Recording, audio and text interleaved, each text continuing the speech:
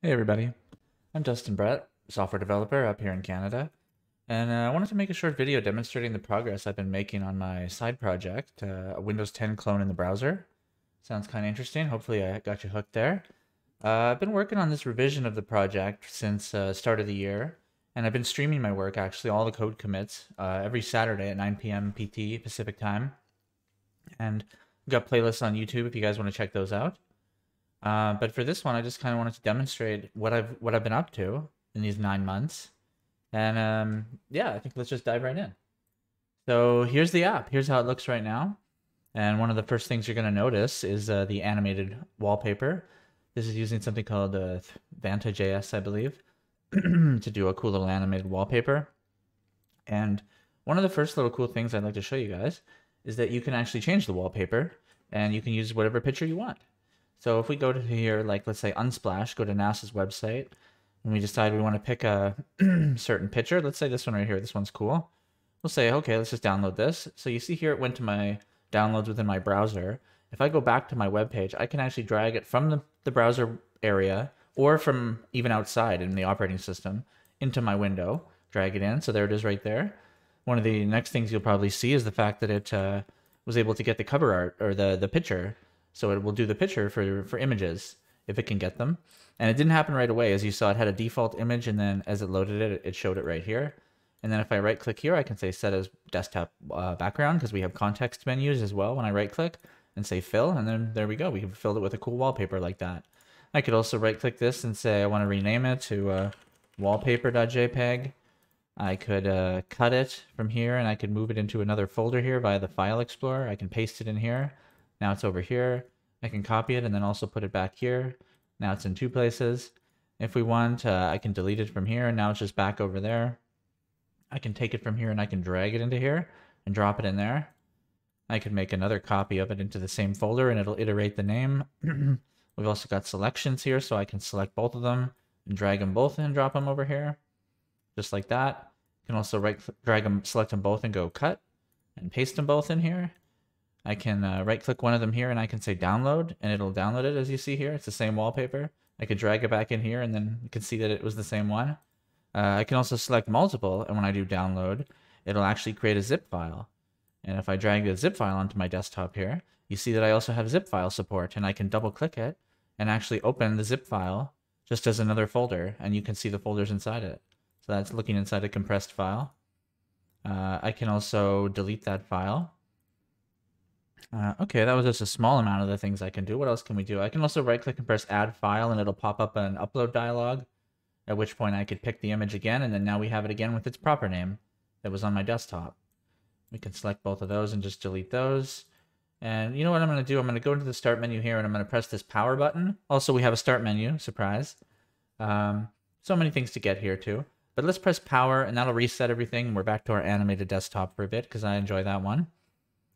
Just getting to the start menu here, if we hover over the left menu, we get the sidebar. Click start, it'll toggle off. You can hover back in and toggle back on.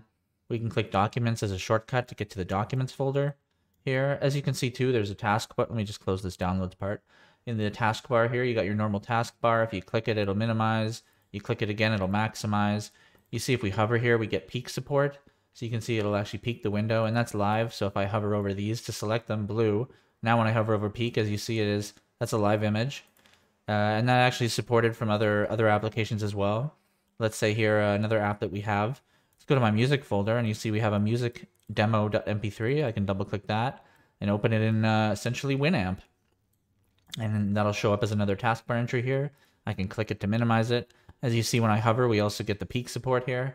Those little blue circles is a little bug I've got noted on my massive wall of post-its of things I'm working on for this project.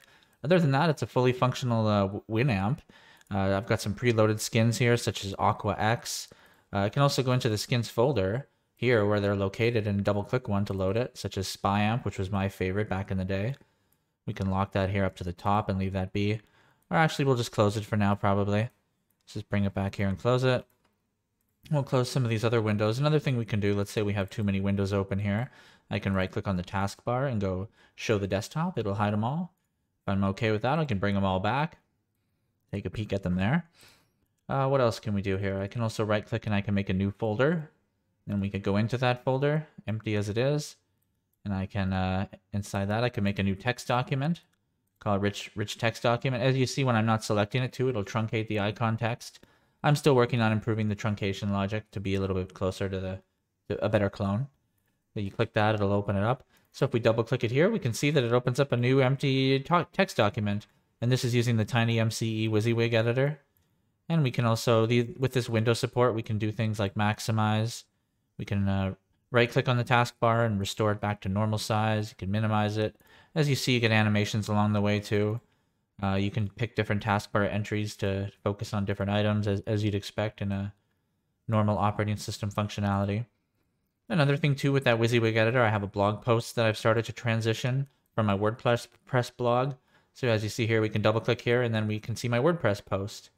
And I could maximize that and you could just kind of be reading my blog if you wanted. And then at the same time, you see here it says click to switch to design mode. I can click this. And then if you want, you could edit my blog, Let's say, oh, in New York City, let's put that underlined. And let's just delete this whole piece right there. And actually, let's move this image over to here. So you can do things like that and kind of edit my blog if you wanted to. It's another cool little piece of support that I've added. And let's say you don't want to open in the WYSIWYG editor, but you want to edit the source file. You could right click it here. And one of the options I have is open with to open in other supported file editors or apps. And in this case, I have something called the Monaco editor, which is actually the same code that's used for VS Code, the same text editor piece. So as you see here now, I can look at the HTML content of that WYSIWYG document, which I've made up a fake format called WHTML to just be like WYSIWYG HTML. And with this comes a right-click support that's the same as VS Code. We also have the command palette the same way, same kind of search, which is very functional. So that's a good part of VS Code, basically, that we got there, and I'm going to keep adding to that with different ideas. We can minimize that for now, or actually, let's just close these. Don't need too many open. What's next on the list here? Also from the taskbar entries, we can right-click and say close one. You can double-click on the title bar to minimize and maximize it. Now let's get into some of the other apps, let's say. Next one up I had on my list was, oh right, we also have dynamic folders. So let's say here for the desktop. So this desktop actually represents the real desktop here. And if I were to say take this favicon and drag it onto this desktop folder, as you'll see, it updates here as well. So you get that dynamic updating as well. I can drag it back and you get the dynamic removal. We also have cascading windows. So you see if I open another window, oh, this one, also we have memory of where windows were. So as you see here, if I put documents at the top right, and then let's say I refresh the page, next time I go back to the documents folder, oh, sorry, we have to, this is one little thing I haven't changed yet, but you have to close the folder because a refresh is almost like rebooting your computer without warning. So let's say I put the folder here and then I close it. Now it remembers it was there. Now when we refresh and we open it back up, we will see, there it is. Yeah, so it's back. And it's in the position that we'd expect. And I also can resize the windows, of course. I've been demonstrating that. And like I said, it remembers position. Let's move on to the next thing here. We've done the photo. Now let's do the MP3. So here we've got the free music archive. We got a song here called Night Owl. I'm going to download this song. Okay, we're just going to take a peek at it. So here we got the MP3 here. Now I'm going to do the same thing and just drag it onto the desktop. And as you see here, we also support the cover art for images. So as I drag it on, it'll actually get the cover art from the MP3. And then you can double click it and play it in Winamp, just like the other things. Just like a normal song. Next up, I have, well, I've kind of gone over a bit of the start menu. I could go over one of the apps now, and let's get into the Doom app that we have. Basically, this is a DOS emulator. So I'm using a DOS emulator that's working with WebAssembly. And it allows me to play any kind of DOS games. This is the shareware version of the game, so it's only the first level. But you can start just playing Doom just like that, and you can maximize the window here to make it a bit bigger if you want, or minimize it, put it over there if you want, let's say. And another thing you can do, so let's say we're done with the game for now. I make my game save, and then I close it, go back later. I refresh the page. Now I come back another day, let's say. Open it back up. We got Doom here. I want to load it back up. There's my game save. And we're right back to where we were. And one thing that's interesting about that emulator is we also have support to drag in new stuff. So as you see here on the archive.org, this is the MS-DOS games library. One of my favorite ones is Commander Keen. So I'm going to do a search for Commander Keen here. And you see they got, let's say Commander Keen 6, the first one. Okay, let's download this zip here.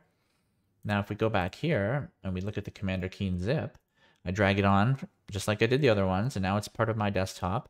Let's say I want to put it in the Documents folder. Go into my Documents, move that back over here, and I'll put Commander Keen in here. We'll double click him like that, and we can take a peek at the folder. Okay, it's got a C-Keen folder, and inside that there's this keen c.exe.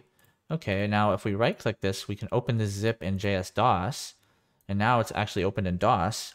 Now if we do directory, we can see there was that C-Keen, and within that there's that keen 6. So we'll just run keen 6, and just like that, now we're running Commander Keen. And we have that same game save support, that kind of thing. Okay, we'll close that one. Another thing with the game save support is it actually goes to a real folder called saves. So if you look in saves here, you'll see those are the 2 files that have been saved. And the next thing I could show you with that is that we also have X86 Emulator. So if you see here, I can double click Linux, and it'll run. This is a Linux ISO running and actually loading a full mini version of Linux basically. And it actually has a mock version of the file system as well. So I can load up the mount, cd/mount ls, and there's the desktop. Let's say I go into the desktop and I can look at the desktop icons. I can get the content of one. There's an example of the File Explorer shortcut. And with this one, how it does saves is, let's just say I close it. Okay, it's closed. It actually saves the state. So you see here, it saves it as a bin. Now when I open it up, it jumps right back to it, and I'm right back in Linux, right where I was. So that's another cool example. And same way, we can just drag things in there. I think I had an example. Yeah, I have an example with a more full version of Linux. It's a little slower, but it's called Tiny Core Linux. I mean, this isn't definitely the way to run Linux in general, I would say, but you can. So we can just download Tiny Core here and get it booted. And we can see that it'll also work. Let me just drag that on there. That's an ISO, so it's going to by default open that in. Oh no, actually ISOs also can be opened. I also have support for ISOs. So you can see here we can look at the content of the ISO. But then if I right click it and go open with, we can say we want to open it in the Virtual 86 software. And there you go, we're booted into Tiny Core Linux. And it's going to start its little boot up procedure. And at some point, presumably, I believe there's a GUI as well. We could just let that go for a second. That takes a little bit of time. In the meantime, what else can I show you? So we discussed Monaco, we discussed TinyMCE. Calibri is just another x86 Linux-esque OS. It's different, but it's a pretty cool one. Ruffle's another one I wanted to discuss with you, but I wanted to let this Linux boot first because it can get a little heavy when you run a lot of different apps, but at the same time, it's fully supported. So let's give it a shot, actually. I'll close a few of these things. Where was my documents? I wanted to look at my Flash files here, and I've actually already downloaded a few fun Flash files. One of them being this thing called Badger, which I don't know if you guys remember back in the day where there was this Badger, Badger, Badger song. So we'll open up the Ruffle player. I have a default open with nothing in it, and then we can actually drag a file onto it. So if we see we drag Badger on here, and there's the Badger, Badger, Badger thing. And at the same time, we got Linux booting in the background. And this is a website, by the way, in case I didn't clarify that at the start. I'm running all this on a website. We can close Ruffle for now. So you can see, yeah, we're fully in Linux here. We got this is a real installation of Linux. I think you can do like cat, etc. OS releases. Yeah, I don't know if it says the kernel there, but this is Tiny Linux. So, and then same way, I can just close it and it's going to have a save for it. So now if I were to open it back up, it's going to remember that state I was in. And there we go. We're right back in Linux. Quite quick. And it should remember that even between refreshes. Let's try again. We open it, not as a doc folder. Open it back up. Yeah, boom, we're back in Linux. We could do some other stuff if we wanted in there, whatever these other things are. Editor, I don't know what that's supposed to load. There you go, it loaded something, so still had its instance running. Another example for Flash I could show you. Some of the ones I really liked were the strong bad emails. This is back in the day. Most people probably wouldn't necessarily remember that, but they have them on this archive.org as well. So you can download the Shockwave Flash files, these SWF files. And that's another thing we could just drag on here and double click. And there we go. It'll just start playing a Flash file like they used to do back in the day. Also, we have the clock here at the bottom right. And I use this show the seconds as well, just like I do on my own home computer. And actually those seconds I sync up with your own home clock. So it's not just like as soon as you start, that's when the minute starts. It does sync up. So they keep pretty close time. other than that, I think we've discussed a lot of it. So yeah, I don't want to waste any more of you guys' time. Hopefully you guys enjoyed this little demo, these 9 months I've worked on. It's a good chunk of the post-its right there in the finished column, but I still got a lot of work to do. So please tune in for the next stream I do, Saturdays at 9 p.m. PST. And I'll start doing more of these demos perhaps on a per monthly basis, or at least at the year mark, so you guys can see what kind of progress we've made since then. If you like this video, please throw me a like. If you want to support me, if you want to follow me, that kind of thing, please subscribe. So thank you. See you guys. Bye.